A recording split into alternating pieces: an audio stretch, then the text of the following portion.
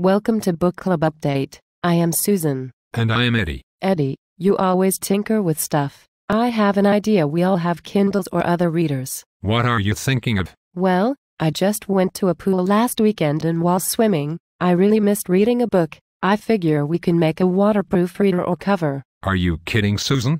How long can you hold your breath underwater? Don't you think you would look silly reading a book while diving off the side of the pool? Every second of reading counts, Eddie. I figure while underwater I can read at least a page. That is ridiculous.